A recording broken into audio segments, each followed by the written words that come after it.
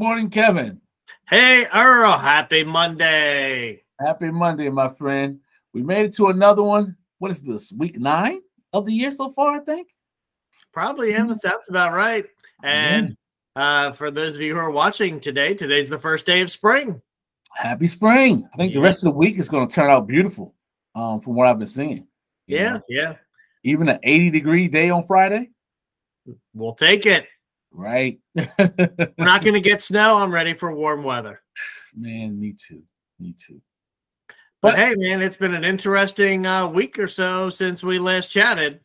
It definitely has. Definitely has. A lot has changed, on a lot of different fronts. They have a lot of people paying a lot more attention to markets and the housing industry overall. So, yep, because financials are in the news yet again. And bank failures are the big headlines right now, and people are scared. People are worried about their money. I have friends that in banking, that work in banks, and they said their phones have been blowing up with people calling to ask questions about their money. Is their money safe? Is everything going to be okay? Right. Yeah, and you have that type of panic happen after a couple of banks fold, especially with FDIC only insuring 250,000, so people tend to have a little bit more money stashed away in personal accounts. So like, what do we do? I don't want to lose my money, Yep. Well, I don't have $250,000 in checking right now, so yeah. I'm not losing much sleep, but It actually hasn't been terrible for our business. The Fed has been trying to slow inflation and slow the economy. So they've been doing aggressive rate increases and waiting for things to start to break in the economy. And this was a pretty big crack. Yeah, gigantic. Grand Canyon size crack, it's definitely changing the dynamics of things. And then with the Fed meeting reporting Wednesday, Thursday this week, I'm pretty sure the market will reflect that. Some people anticipate this could be the beginning of that spring boom that we kind of already saw happening, but interest rates have kind of held people at bay. Yeah. And the consensus from what I think folks are expecting from the Fed is about a 1/4 point increase. But what's more important is what they say, So, you mentioned it's a couple-day meeting, and we'll get some impact from when they announce what the rate is going to be. But the bigger impact is when they, talk about what they expect going forward. So it should hopefully be a good week for rates, but who knows?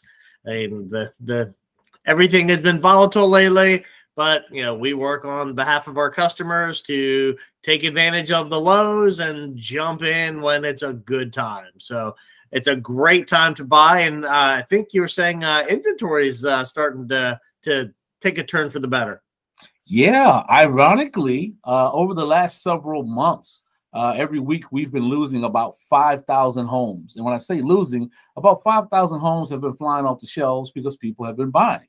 Over the last week, chief economist of NAR reported we're up 1,700 plus homes on the market on a national level, so it's a little bit broader side of things. But when we're used to losing 5,000-6,000 homes a week consistently for months, us putting a positive number on the board is a good sign.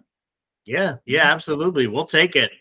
Yeah, absolutely. And then mortgage applications nationally overall rose 7% as compared to last few weeks where things have declined, overall on the buyer side.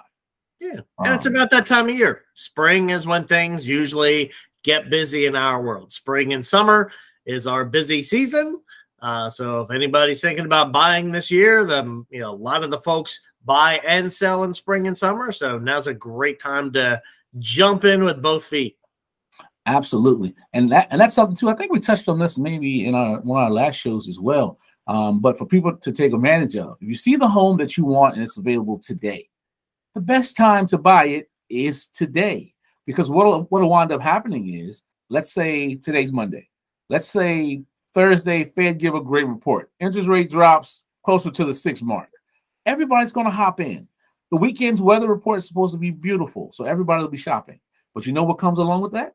Multiple offer situations, over asking price bids, you know, people having to bend a little more on the things or the foundational pieces that they want just to get the home. So absolutely, you know, just play it smart. That's the biggest thing I tell anyone. Just play it smart and make it make sense to you. It's going to be plenty of time to, you know, to change 1 or 2 interest points throughout the course, you know, of your loan. I mean, that's just, you know, that's just common. I mean, no matter what happens, those cycles are always, you know, coming and going. Exactly. Cool. Well, if anybody wants to get some more information, how do they contact you, Earl? Well, you can reach me always at 757-871-4167 or at the belltowerrealestateteam.com. Also, quick little side note, I'm glad you mentioned that, Kevin. This is a program that Kevin and I, as well as my team, are working on. Just wanted to, I don't know if you guys can see this or not. This is our Bell Tower Real Estate Heroes program.